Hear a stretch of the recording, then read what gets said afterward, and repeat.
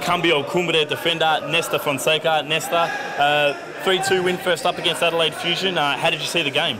Oh, it was a great game. We have a quite large squad. We brought a lot of young players, and we want to give them all a run and the opportunity to play. They had experience to play tournaments. So we have a couple of injuries as well of one of our most experienced players. So we try to keep them a little bit for the other games. And Adelaide Fusion played really well.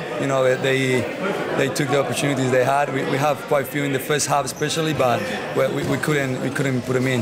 That game seemed to have it all. It was 0-0 in the first half, and you guys shot out to a 2-0 lead. Looked very comfortable to keep the clean sheet, and then they came back and fought back 2-2. What was the thinking when they fought back for a draw?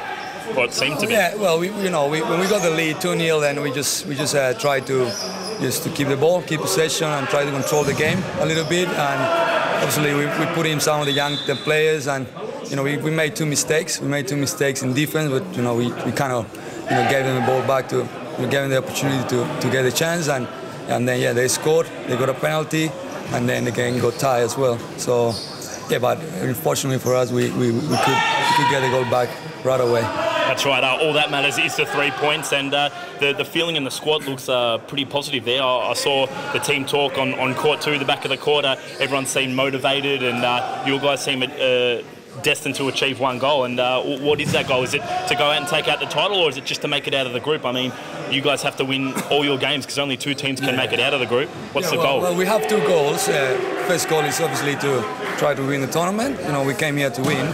And obviously, we also want to give as much run as we can to all the players. We brought nearly 16 players, so we want to try to get them all experience for the future. So we're just going to try to combine those goals and see how we go. That seems a good way to go about it. And just looking to your next game against the Vic Vipers, they're the current V-League champions, and they also defeated the team that finished second in the V-League, Futsalroos. So, and they also recruited a former teammate of yours as well, Diego Garcia. Yeah. So, what are your thoughts on taking on the Vipers? That's going to be a good game. They're very experienced. They're possibly the best team in Australia at the moment. They're FAFL champions, and they won the V-League as well. So they got a lot of experience and a great side. However, I think we got everything we need to win, to beat them.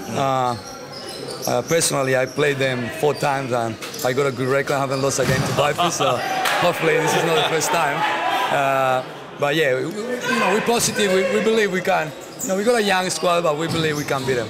There's no reason why we couldn't.